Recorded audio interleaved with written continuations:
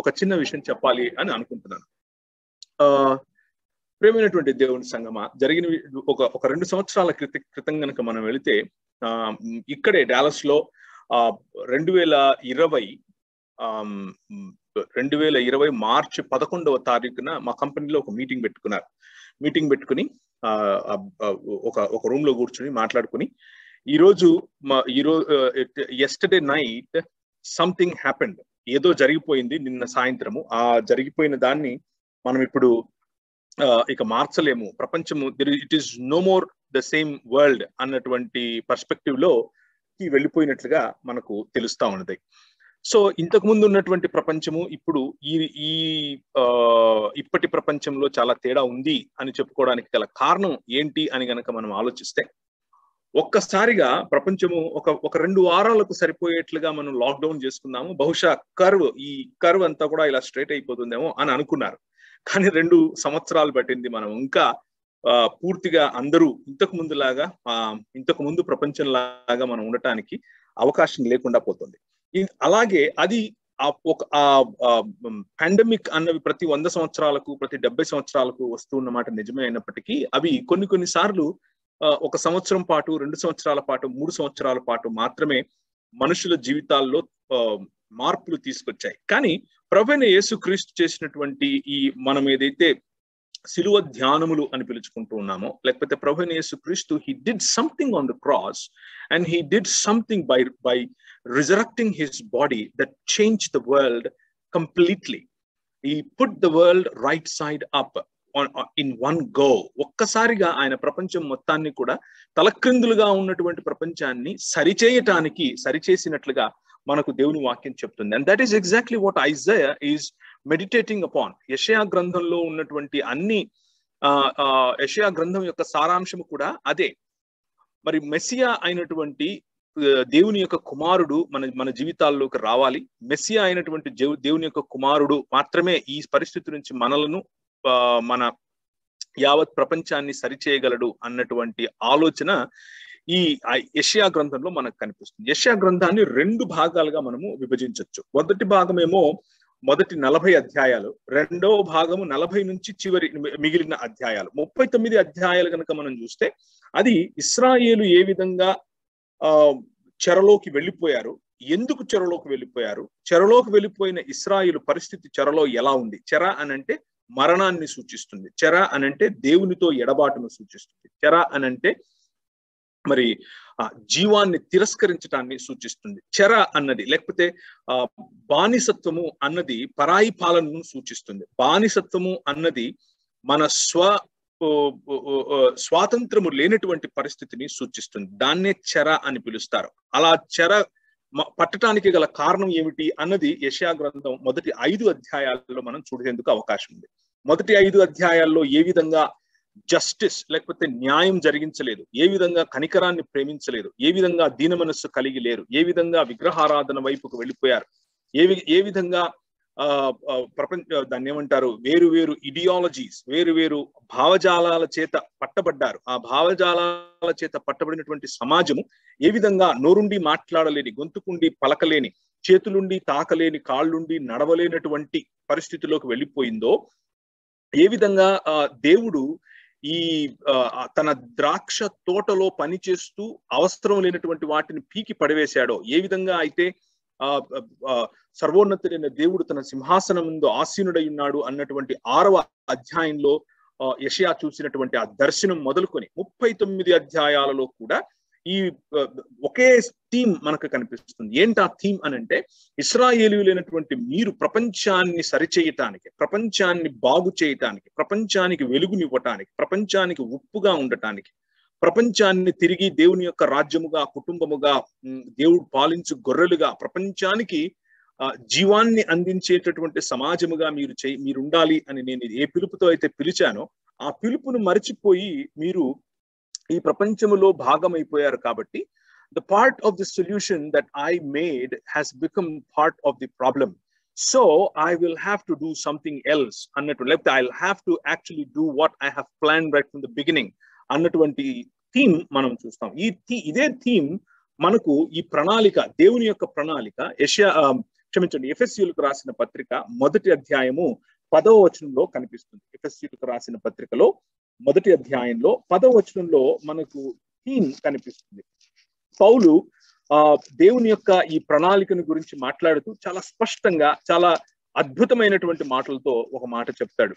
ఆ మాట దయచేసి మరి మీరు నాతో పాటి మీరు వాటిని గమనించాలి అని ఆశపడుతున్నాను. As a plan for the fullness of time to unite all things in him, things in heaven and things on the earth. మరియు అనగా పరలోకమందున్నవే గాని భూలోకమందున్నవే గాని సమస్తమును యేసు క్రీస్తునందు సమీకరించి ఐక్యపరచటం కోసం ప్రభువు యొక్క ప్రణాళిక పౌలు మాట్లాడుతూ ఉన్నట్లుగా కనిపిస్తుంది. సమస్తమును ఐక్యపరచటానికి, no barriers of discrimination, no barriers of gender, no barriers of sexualities, no barriers of ethnic backgrounds. లేకపోతే మనకు ఎటువంటి ఈ అడ్డుగోడలు లేకుండా సమాజమును ఒకటి చేయటానికి, ప్రపంచాన్ని ఒకటి చేయటానికి దేవుడు చేసినటువంటి ఈ ప్రణాళిక యెషయా గ్రంథంలో 40 అధ్యాయం తర్వాత మనకు కనిపిస్తుంది. ఏ పనినైతే ఇశ్రాయేలు చేయలేకపోయాడో ఆ పనిని ఇశ్రాయేలు యొక్క మెస్సియా, ఇశ్రాయేలు కోసం ఇశ్రాయేలును ఏలటానికి రాబోయే మెస్సియా చేయబోతున్నాడు అని 42వ అధ్యాయంలో we look at the vocation of the Messiah. The vocation of Messiah is to put everything together back into its original place. ముందున్నటువంటి స్థితిలోనికే మనల్ని తిరిగి తీసుకువెళ్ళటం కోసం ఆయన చేసినటువంటి యాగము అనేది మనకు కనిపిస్తుంది. 49వ అధ్యాయంలో మెస్సియాస్ మిషన్, లేకపోతే ఏ విధంగా దాన్ని చేయబోతున్నాడు, ఆయన యొక్క ఈ మిషన్ ఏంటి అన్నటువంటి ఈ పోరాటంలో ఆయన చేసేటటువంటి పనులేంటి అన్నటువంటి మనకు 49లో కనిపిస్తాయి. 50వ అధ్యాయంలో ఏ విధంగా Messiah covenant faithfulness, how he is faithful to the covenant he did right from the beginning. మొదటి నుంచి ఏదేను తోటలో ఆదాము హవ్వలు పడిపోయినప్పుడు దేవుడు చేసినటువంటి ప్రామిస్ మొదలుకొని నోవహుతో చేసినటువంటి ప్రామిస్, అంటే ప్రమాణములు, లేకపోతే నోవహుతో కానీ, ఆదాముతో కానీ, నోవహుతో కానీ, అబ్రహాముతో కానీ, వారి పిల్లలతో కానీ, ఇశ్రాయేలుతో కానీ దేవుడు చేసినటువంటి ఈ కవనెంట్, లేకపోతే దేవుడు చేసినటువంటి నిబంధనకు కట్టుబడి ఏ విధంగా మెస్సియా దాన్ని సంపూర్ణం చేయబోతున్నాడు. ఒక నిబంధనలో రెండు పార్టీస్ ఉంటాయి. ఒక పార్టీ దేవుడైతే ఇంకొక పార్టీ మనుషులు. కానీ మనుషులు చేయలేని పరిస్థితిని మనుషుల యొక్క ప్రతినిధిగా ఇశ్రాయేలు చేయాలి. ఇశ్రాయేలు చేయలేకపోయింది కాబట్టి మనుషులు మరియు ఇశ్రాయేలు రెండిటికీ ప్రతినిధి అయినటువంటి మెస్సియా ఇప్పుడు ఆ కవనెంట్ ను, లేకపోతే ఆ ప్రాతినిధ్యాన్ని తీసుకున్నాడు. That is the real focus of Isaiah. యెషయా గ్రంథం 52-53 నుంచి కనుక మనం చూస్తే that is the song of victory. మనము ఈ రోజు ధ్యానించబోయేది 53వ అధ్యాయం, the song of Messias victory. ఏ విధంగా ఈ మెస్సియా ఈ ప్రపంచాన్ని గెలిచాడు, ఏ విధంగా ప్రపంచ శక్తుల పైన గెలిచాడు, ఏ విధంగా ప్రపంచంలో ఉన్నటువంటి అంధకార సంబంధమైనటువంటి దురాత్మ సమూహములను గెలిచాడు అన్నది మనకు కనిపిస్తుంది. So the primary mission that I want to bring to your notice this evening is Isaiah chapter 42 verse 1 and 4, the Trinitarian style of working. 42వ అధ్యాయంలో కనుక మనం చూసినట్లయితే మొదటి 4 వచనాలు, యెషయా గ్రంథం 42వ అధ్యాయము మొదటి 4 వచనాలు చాలా చక్కగా మనకు దేవునిలో ఉన్నటువంటి బహుళత్వాన్ని సూచిస్తూ ఆ బహుళత్వము ద్వారా దేవుడు ఏ విధంగా ఈ ప్రపంచములను సరిచేస్తున్నాడు అన్నది మనకు కనిపిస్తుంది. తండ్రి అయిన దేవుడు మాట్లాడుతూ, behold my servant whom I have upheld, my chosen in whom my soul delights, I have put my spirit upon him, he will bring forth justice for the nations. దేశములకు లేకపోతే రాజ్యములకు లేకపోతే ప్రపంచములోనికి ఆయన న్యాయమును తిరిగి తీసుకొని వస్తాడు. He will not cry aloud or lift up his voice or make it heard in the street. A bruised reed he will not break, and a faintly burning wick he will not quench. He will faithfully bring forth justice. He will not grow faint or be discouraged till he established justice in the earth, and the coastlands wait for his law. దేవుని యొక్క న్యాయమును, దేవుని యొక్క justice ను తిరిగి తీసుకుని రావటం కోసం మెస్సియా యొక్క ట్రినిటేరియన్ ప్లాన్, తండ్రి కుమారుడిని పంపించటం, కుమారుడు తండ్రిని ఆనర్ చేయటం, పరిశుద్ధాత్ముడు కుమారుని యొక్క పరిచర్యను కొనసాగించటం. ఈ ట్రినిటేరియన్ ప్లాన్ మనకు కనిపిస్తుంది. తండ్రి, కుమార, పరిశుద్ధాత్మ. చాలా మంది ఏమనుకుంటారు అని అంటే, తండ్రి, ఇప్పుడు మనం చూడబోయేటటువంటి 53వ అధ్యాయంలో కూడా రాబోయే ప్రశ్నలకు సమాధానంగానే ఈ 42వ పాటను నేను మీకు గుర్తు చేస్తూ ఉన్నాను. ఈ పాట, లేకపోతే యెషయా రాసినటువంటి ఈ పోయం, ఈ పద్యము, దీని నేపథ్యము ఏంటి అని అంటే, తండ్రి ఏదో కుమారుణ్ణి హింసించి చంపుతాడు అనేది కాదు. దీని నేపథ్యం ఏమిటి అంటే, తండ్రి, కుమార, పరిశుద్ధాత్మల యొక్క ఐక్య పరిచర్య, ఐక్యమైనటువంటి ఒకే చిత్తము కలిగి, ఒకే బాటలో, ఒకే బాణిలో, ఒకే మిషన్ మనసులో కలిగి చేసినటువంటి పరిచర్య అని మీకు జ్ఞాపకం చేస్తున్నాను. సో 6వ వచనం వరకు గనక మనం చదవటం మొదలు పెడితే, the mission of Messiah is not just for Israel, but the mission of Messiah is for everybody, for the whole world. Thus says God the Lord, who created the heaven and sitteth them out, spreadeth them out and stretcheth them out, who spread out the earth and what comes from it, who gives breath to the people on it and spirit to those who walk in it. I am the Lord, I have called you in righteousness. I will take you by the hand and keep you. I will give you as a covenant for the people, a light for the nations. Andaru prajalaku, anni deshaలకు. The buzzword here that I want you to look into is all people and all nations. Messiah యొక్క ప్రాతినిధ్యం కేవలం ఇశ్రాయేలు వరకు మాత్రమే ఆపేది కాదు. So ఈ శ్రమ దినాలు అన్నటువంటి పేరు, శ్రమ అన్నటువంటి పేరు నిజానికి మనం వాడాల్సినటువంటి పదమే అయినప్పటికీ, మనం అనుకుంటున్నట్లుగా శ్రమ పడటం అనంటే అదేదో ఒక రకమైనటువంటి కేవలము మనం ఏడ్చుకోవటానికి, లేకపోతే ఒక ఇమోషనల్ ఫీలింగ్ మాత్రమే కాదు. ఈ శ్రమ అన్నది నిజానికి సృష్టి యావత్తును కూడా విడిపించటానికి దేవుడు ఏ మార్గం అయితే అవసరమో ఆ మార్గాన్ని చూపించటం కోసం చేస్తున్నటువంటి యాగము. దీన్ని గుర్తు చేసుకోవాలి. And what is that path? What is the road that he took? He was discouraged. He was discouraged. 49వ అధ్యాయం 4వ వచనం కనుక చూస్తే, it's a strong opposition and a strong resistance to his teaching, even of a physically violent nature. ఆయనను కొట్టడం, ఆయనను దూషించటం, ఆయనను తరిమివేయటం. అలాగే 7వ వచనం 49వ అధ్యాయంలో గనక చూస్తే, ఆయన కాన్సన్ట్రేషన్ మాత్రం undistracted determination to finish what his father has given. Shrama annadi, it is not just a feeling that you feel inside your heart, but it is a combination of discouragement, but it is a combination of rejection, all of that, but with a strong determination to achieve what you have thought to achieve. He experienced suffering and affliction. ఆయన చాలా దుఃఖమును, ఆయన చాలా తృణీకరింపబడిన వాడుగా ఆయన వచ్చాడు. కానీ true representative of ఇశ్రాయేలుగా, ఇశ్రాయేలు యొక్క నిజమైనటువంటి ప్రతినిధిగా, సమస్త ప్రజల యొక్క నిజమైనటువంటి ప్రతినిధిగా, సమస్త దేశముల యొక్క నిజమైనటువంటి రాజుగా ఆయన ఈ మరణముతోనే చంపి తిరిగి జీవాన్ని ఆయన శరీరములోనికి తీసుకుని వచ్చి ప్రపంచములకు జీవమునిచ్చేటటువంటి పని చేశాడు. And that is what we are meditating, and that is the crux of all the meditations that we do. That is what Christianity is all about.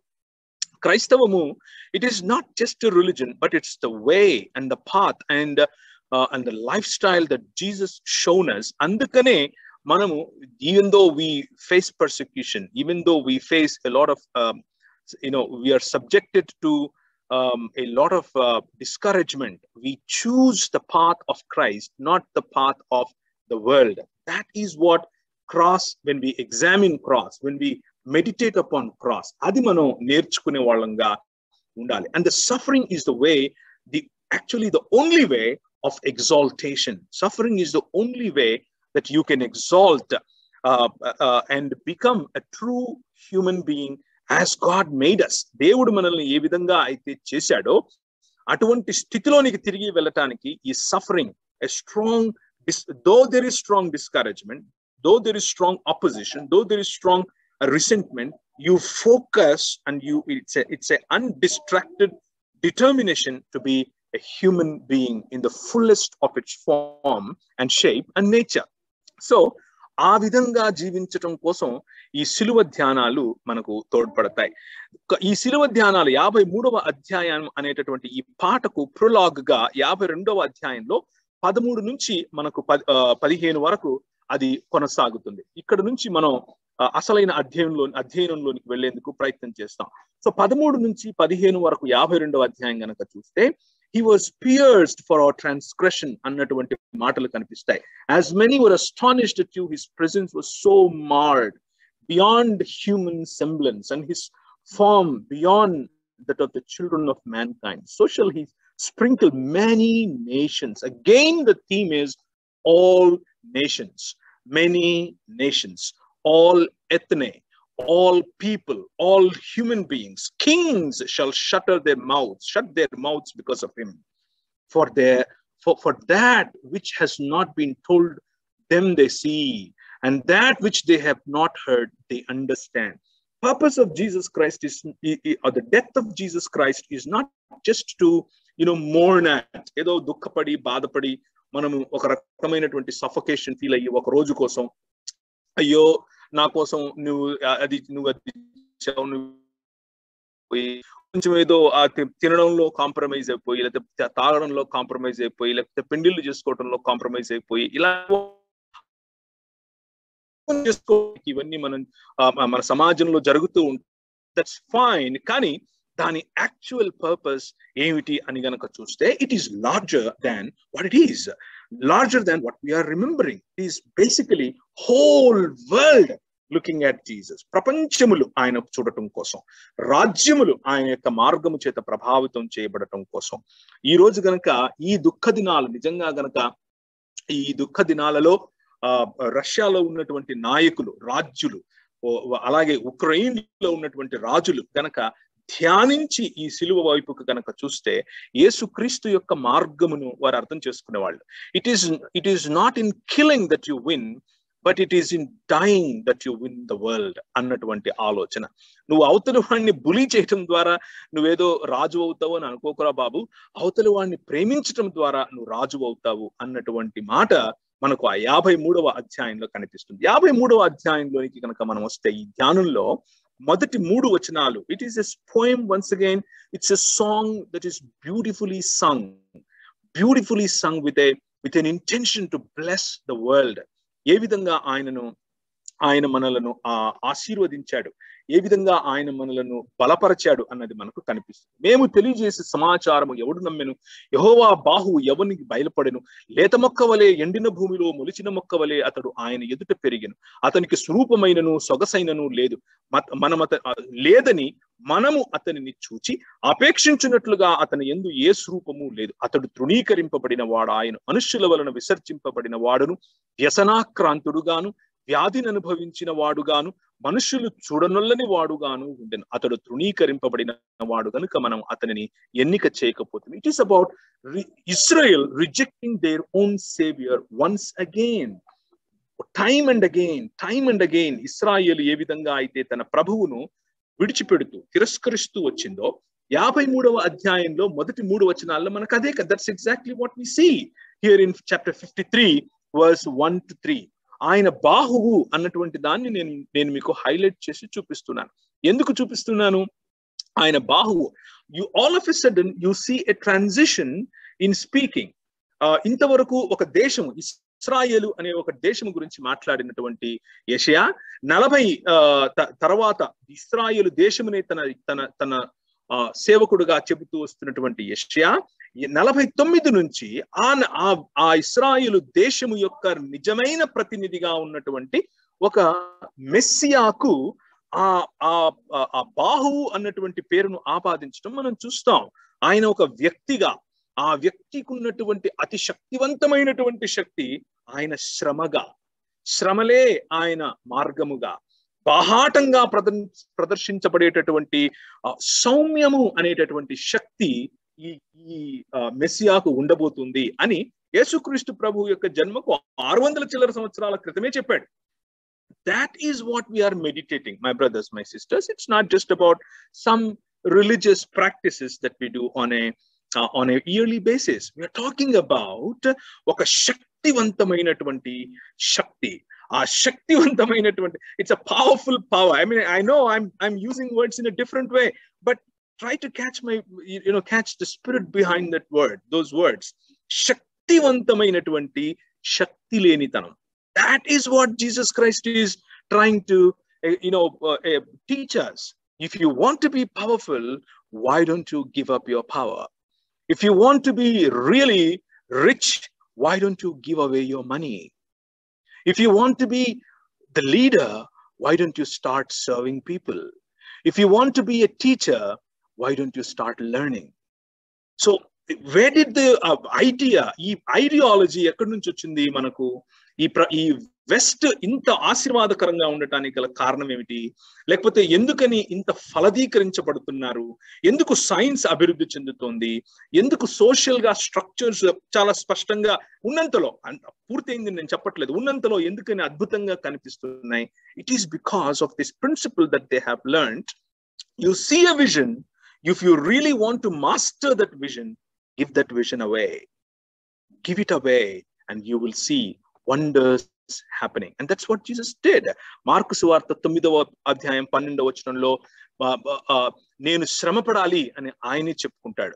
కీర్తనల గ్రంథం 22వ అధ్యాయంలో 1 నుంచి 18 వరకు కనుక చూస్తే ఏ విధంగా మెస్సియా తృణీకరించబడాలో, ఇశ్రాయేలీయులు మరియు ఆయన స్వకీయుల దగ్గరికి ఆయన వచ్చినప్పుడు ఆయన ఏ విధంగా తృణీకరించారో మనకు యోహాను సువార్తలో కనిపిస్తుంది. ఆయన తన స్వకీయుల వద్దకు వెళ్ళను, వారు ఆయనను తృణీకరించిరి అని మనకు యోహాను సువార్తలో కనిపిస్తుంది. అంత మాత్రమే కాదు, అన్ని రకాలుగా ఆయన పరీక్షించబడాలి. ఆ బాహువు మనం అతనిని ఎన్నిక చేయకపోతుమి అనేంతగా ఆయన పరీక్షించబడాలి. And that's exactly what Hebrews chapter 5 talks about. If you can please turn your Bibles to the letter written to Hebrews. రోమీయుల యొక్క ఆ ప్రభావంలో బ్రతుకుతున్నటువంటి హెబ్రీయులకు రాసినటువంటి పత్రిక ఇది.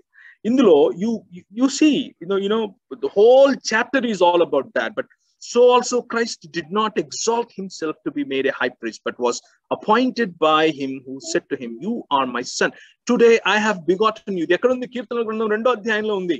It's about Messiah who is going to rule over the world.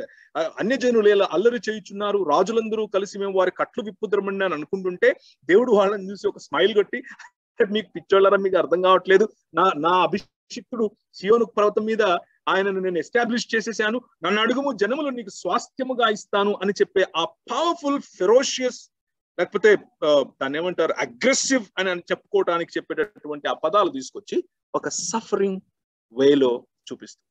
And he says to his another place, you are a priest forever after the order of Melchizedek. In the days of his flesh, Jesus offered up prayers and supplications with loud cries and tears to him who was able to save him from death, and he was heard because of his reverence. ఆయన చనిపోకుండా బ్రతకాలి అనేది ఆయన ఆక్రందన కాదు, చావును చంపాలి అనేది ఆయన ఆక్రందన. సో మొదటిది, it is about Jesus becoming the king, and the path he chose was obviously, as we just read, it is about the kingdom's representation through the path of suffering. రెండవది, the path of substitution. ఇది మనకు 4వ అధ్యాయం నుంచి 6వ వచనం వరకు కనిపిస్తుంది. యెషయా గ్రంథం 53వ అధ్యాయం 4వ వచనం నుంచి 6వ వచనం వరకు కనుక మనం చూస్తే మనకు కనిపిస్తుంది. నిశ్చయముగా అతడు మన రోగములను భరించెను, మన వ్యసనములను వహించెను, ఆయనను మొత్తబడిన వాడిగాను, దేవుని వలన బాధింపబడిన వానిగాను, శ్రమనొందిన వానిగాను మనం అతనిని ఎంచితిమి. మన అతిక్రమములను బట్టి అతడు గాయపరచబడ్డాడు, మన దోషాలను బట్టి నలుగొట్టబడ్డాడు, మన సమాధానమైనటువంటి శిక్ష అతని మీదికి పడింది. This is the key. It is about సమాధానపరచడం. This is about bringing reconciliation to the creation and to the God. Who is God? He himself is God, basically. This is again the Trinitarian perspective that I want to bring to your notice. This is not that, తండ్రి అయిన దేవుడు చాలా కోపంగా ఉన్నాడు, కుమారుడైన దేవుడు వచ్చేసి ఆయన మీద అంత కోపం పడేశాడు. Well, you can interpret it that way, but a much better, a much wider and a much biblical way of looking at it is, this is a Trinitarian effort. తండ్రి కుమార పరిశుద్ధాత్మలైనటువంటి ఒక దేవుని యొక్క పని. ఆ పని ఏమిటి అని అంటే, he's trying to reconcile the creation with himself. ఆ reconciliation is what he is doing. బూడిదకు ప్రతిగా పూదండను ఇవ్వటం అనేది ప్రధానమైనటువంటి పని. That is what substitution is all about. He is substituting you with himself. నీవు చేయలేని నిబంధన, నువ్వు నిలబెట్టుకోలేనటువంటి నిబంధనలోకి ఆయన వచ్చి ఆయన నిలబెడుతున్నాడు. ఈ త్రిత్వమైనటువంటి దేవుడు చేసినటువంటి పనిని మనం జ్ఞాపకం చేసుకుంటున్నాం. యెహోవా మన దోషములను, లేదా మన అందరి దోషములను ఆయన మీద మోపెను. Doesn't the Bible say God doesn't నీ దోషములు, తండ్రి దోషములు కుమారులపైకి, కుమారుల దోషములు తండ్రిపైకి ఆయన పెట్టడు అని బైబిల్ చెబుతుంది కదా. మరి ఇది న్యాయమేనా? Can God do this? ఆయన తన సొంత కుమారుని పైన ఇట్లా దోషాలను పెట్టి చంపేయడం ఏంటి? Isn't this a valid question? It's a valid question. We get that question a lot. Muslims definitely, especially Muslims ask the question. Not just Muslims. A lot of Bible handbook అనేటటువంటి ఒక పుస్తకం రాసిన చాలా మంది ప్రశ్నలు అడుగుతుంటారు. కానీ this is not about a bullying God, making Jesus a very humble man, a very weak man to die so that everybody goes to heaven. That's not the story. The story is a powerful God who is a triune God, and a powerful son who is the hand of God. ఆయన బాహువుగా చెప్పబడినటువంటి ఆయన, he voluntarily becomes human to be you and me. He represents humans, and he becomes a true representative of Israel. He becomes a true representative of whole humanity. He takes voluntarily all this work of going through this particular job. ఆయన ఇశ్రాయేలు కోసం, ఇశ్రాయేలు స్థానంలో ఇశ్రాయేలు ప్రతినిధిగా, లేదా మనుషుల కోసం మనుషుల స్థానంలో మనుషుల ప్రతినిధిగా ఇవన్నీ చేస్తూ, ఇశ్రాయేలేమో దేవుడే ఆయనను శిక్షించాడు అని అనుకొని చూస్తూ ఉన్నారు. we just saw that మొదటి మూడు వచనాల్లో మనం చూసాం. దేవుడే ఆయన అలా చేశాడేమో అని ఆయన అనుకుంటూ ఉంటే, అందరూ అనుకుంటున్నట్లుగానే, కానీ త్రియేక దేవుని ఐక్య కార్యం, ఆయన మనకు ప్రతిగా మనలను బట్టి ఇవన్నీ చేయటం, ఆయన సరిచేసి సమాధానకరమైనటువంటి పరిచర్యను మన మధ్యకు తీసుకుని రావటం, శిక్షను మన మీద రాకుండా స్వచ్ఛందంగా ఆ శిక్షకు కారణమైనటువంటి ఈ ఐడాలట్రీ, విగ్రహారాధన శిక్షించటం, తన శరీరములో దానిని చంపటం, దానికి కారణమైనటువంటి లేదా దానికి జీతమైనటువంటి పాపాన్ని ఆయన he dealt with sins on the cross. మత్తయి సువార్త 8వ అధ్యాయంలో మనం చూస్తాం. ఆయన మాటల వలన దయ్యాలు వెళ్ళిపోవటం, రోగాలను ఆయన స్వస్థపరచడం మనం చూస్తాం. It's about rejecting the dark forces of this world and bringing human beings to the loving hands and the loving presence of his Father. This is what Matthew also quotes in chapter 8. మొదటి పేతురు 2వ అధ్యాయం 24వ వచనంలో కూడా మనం చూస్తాం. మన పాపముల విషయమై చనిపోయి నీతి విషయమై జీవించినట్లు ఆయన తానే తన శరీరమందు మన పాపములను మ్రాను మీద మోసుకొనెను, ఆయన పొందిన గాయముల చేత మీరు స్వస్థత పొందితిరి. It is the path of suffering, the path of going through the same, empathizing with you and I. నీవు నేను చేయలేనిది ఆయన చేసి, how he can become a king.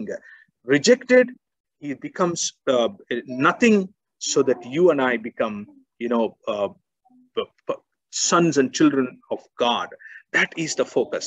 తర్వాత 4 నుంచి మనం 4 నుంచి 6 చూసాం. ఇప్పుడు 7 నుంచి 9 గనక మనం చూసినట్లయితే, సమాధాన మార్గము ఇశ్రాయేలు నిజ పరిచర్య, ఆ నిజ పరిచర్యను వాళ్ళు చేయలేకపోతే నిజమైన ప్రతినిధిగా ఈయన చేస్తున్నాడు అన్నటువంటి థీమ్ మనకు కనిపిస్తుంది. అతడు దౌర్జన్యమునందెను, బాధింపబడినను అతడు నోరు తెరవలేదు. వదకు తేబడిన గొర్రెపిల్ల బొచ్చు కత్తిరించు అని ఎదుట గొర్రెయు మౌనముగా ఉండునట్లు అతడు నోరు తెలవలేదు. అన్యాయపు తీర్పు నొందిన వాడై అతడు కొనిపోబడెను. అతడు నా జనుల అతిక్రమమును బట్టి మొత్తబడెను కదా. సజీవుల భూమిలో నుండి అతడు కొట్టివేయబడెను. అయినను అతని తరము వారిలో ఈ సంగతి ఆలోచించిన వారెవరు? This is what was ప్రొఫెసీడ్. యేసుక్రీస్తు వీటి గుండా వెళ్ళాలి, కానీ 600 సంవత్సరాల క్రితమే వాటి గురించి చెప్పారు. ఎందుకు చెప్పారు? నిజమైన ఇశ్రాయేలుగా యేసుకు అవకాశం ఇవ్వబడింది. స్వచ్ఛందంగా ఆయన ఆ అవకాశాన్ని తీసుకున్నాడు. ఆయన సద్వినియోగం చేసుకున్నాడు. ఇశ్రాయేలు సద్వినియోగం చేసుకోలేకపోయింది. సమాజము మనుష్య జాతి సద్వినియోగం చేసుకోలేకపోయింది. కానీ మనుషులకు మరియు ఇశ్రాయేలీలకు ప్రతినిధి అయినటువంటి యేసు మాత్రం దాన్ని సద్వినియోగం చేసుకున్నాడు. నిజమైనటువంటి మనిషిగా ఆయన ఈ లోక మర్యాదలు దాన్ని నెరవేర్చకుండా దేవుని యొక్క చిత్తమును మాత్రమే నెరవేర్చేవాడిగా మనకు కనిపిస్తాడు. అందుకనే తండ్రి, నీ చిత్తమైతే ఈ గిన్నె నా నుండి తీసేయి అని చెప్పి అయినా కానీ నా చిత్తం కాదు, నీ చిత్తమే అని ఈ లోక మర్యాదకు చావుతోనే సమాధానం చెప్పాడు. That is the power of the cross that we are meditating, my brothers, my sisters. It's voluntarily accepting, submitting to the original plan of dealing with the sin and rebellion of humans and Israel. The original plan is not to escape from this world, but the original plan is to put away or cleanse or set apart the world from sin. And adi ayana siluvulo chestunnadu. That is exactly what he is attempting. He is going through the path of suffering so that he deals with the sin. ఏ పాపమైతే చంపాలని చూస్తుందో ఆ పాపం మొత్తాన్ని క్రోడీకరించుకొని దానికి ఈయన రాజవ్వాలి అని అంటే దాన్ని జయించాలి. కాబట్టి ఆయన శరీరమందు ఆయన దానికి శిక్ష విధించబోతున్నాడు. యోహాను సువార్త 1వ అధ్యాయం 29వ వచనంలో యోహాన్ అంటున్నాడు, తన యుద్ధకు రాగా యోహాను యేసు వద్దకు రాగా చూచి ఇదిగో, అంటే యేసు వెళ్తూ ఉంటే యోహాను చూచి ఇదిగో లోక పాపములను మోసుకొని పోవు గొర్రెపిల్ల. He is going to carry all that sin on him. అలాగే మత్తయి సువార్త 26వ అధ్యాయం 67వ వచనం కనుక మనం చూస్తే, వారు ఆయన ముఖము మీద ఉమ్మి వేసి ఆయనను గుద్దడం చూస్తాం. ఆయన మన అపరాధముల కోసం అప్పగింపబడి మన నీతిమంతులుగా తీర్చటానికి ఇలా చేశాడు అని రోమీయులకు రాసిన పత్రిక 4వ అధ్యాయంలో చూస్తాం. 25వ వచనంలో, అపోస్తలుల కార్యం 10వ అధ్యాయంలో కూడా మనం చూస్తాం. ఆయన యందు విశ్వాసం ఉంచువాడు అనగా the pistis, the faithfulness or loyal trust, loyally following this leader, loyally following this teacher, loyally imitating him.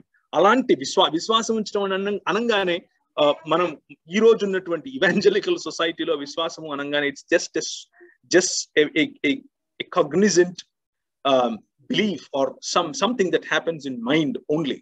That's not what is talking, what అపోస్తలుల కార్యం అది చెప్పట్లేదు. It is about faithfulness. It's not just faith, it's faithfulness or loyal faithfulness towards this king that makes ఆయన నామము మూలముగా పాప క్షమాపణ మనకు కలుగుతుంది. That is what is so let me summarize from chapter 53 from 1 to 9, and then we will finish with the last portion in another 5 to 10 minutes.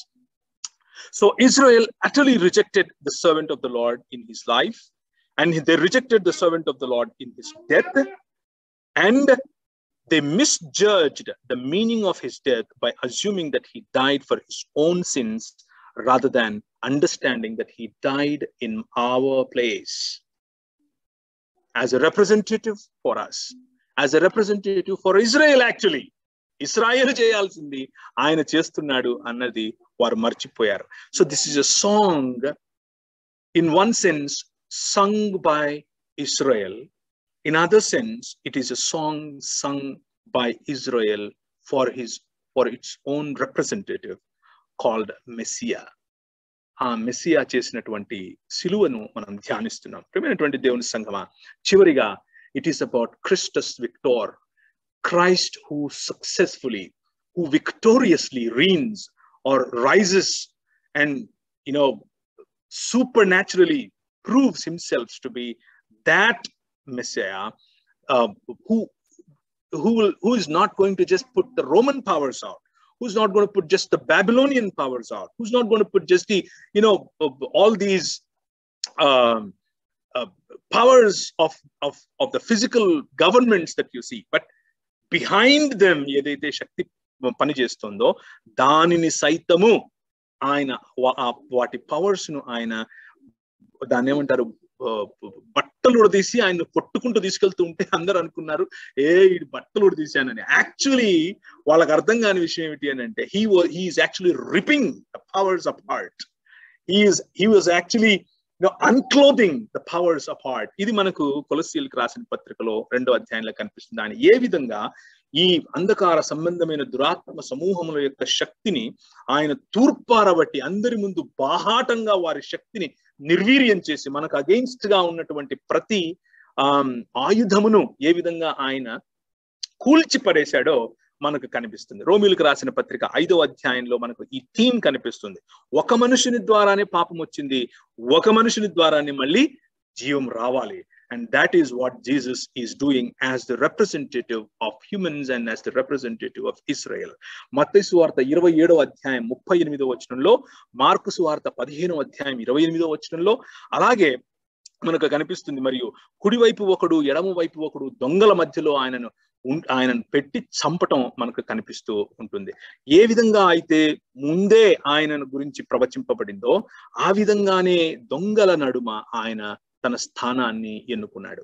దొంగల నడుమ ఆయన తన ప్రాణాన్ని ఎన్నుకున్నాడు. ఒకడేమో నీవు రాజు అయితే కిందికి దిగి రా, నిన్ను కాపాడుకో, మమ్మల్ని కాపాడు అని అంటే, ఇంకొకడు అంటాడు నువ్వు నీ రాజ్యంలో వచ్చినప్పుడు నన్ను జ్ఞాపకం చేసుకో. వారికి ఆయన ఇచ్చేటటువంటి ప్రామిస్ ఏంటి?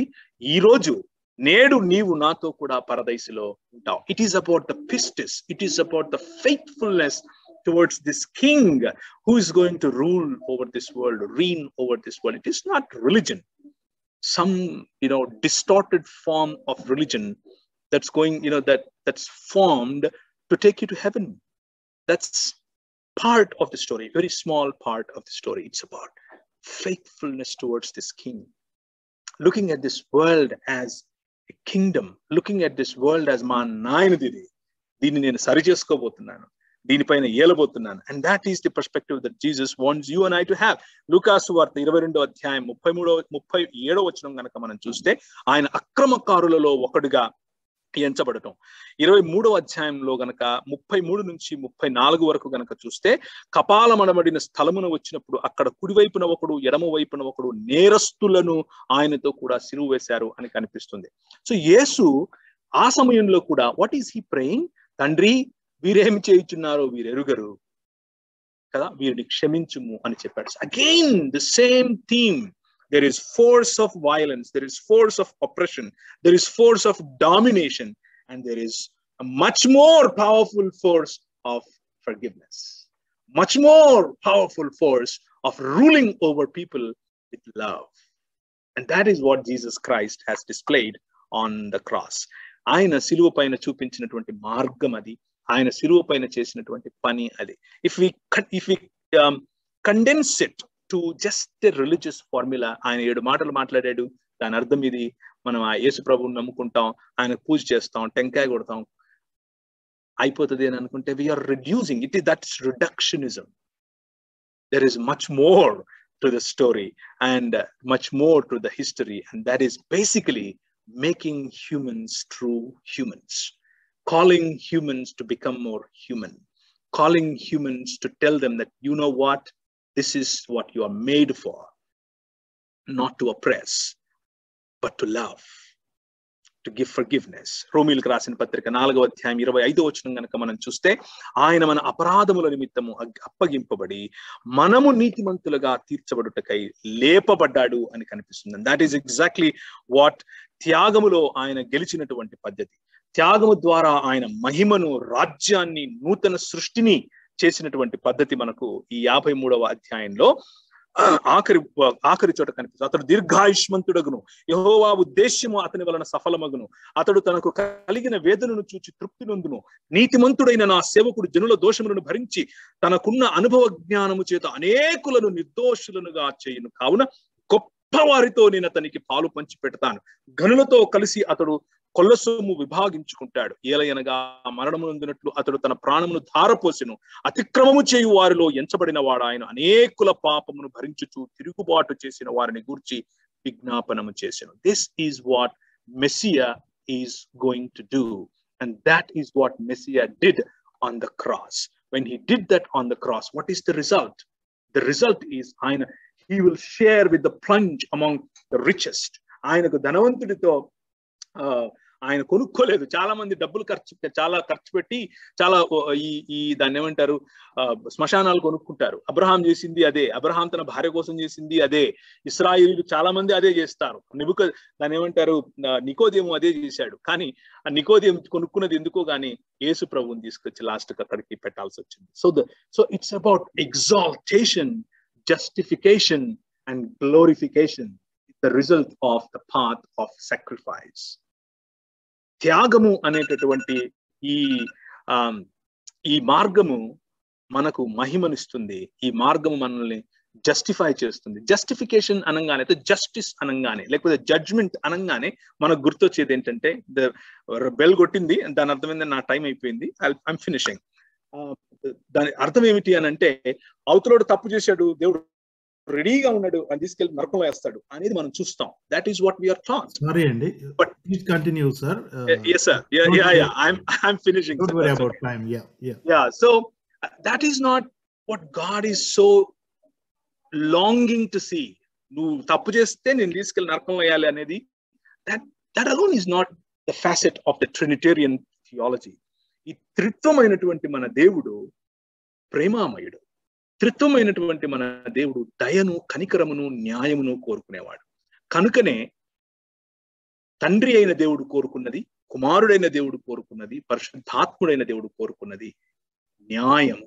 ఆ న్యాయము నిన్ను తీసుకెళ్లి ఎక్కడో నరకంలో వేయటం కాదు, నిన్ను క్షమించి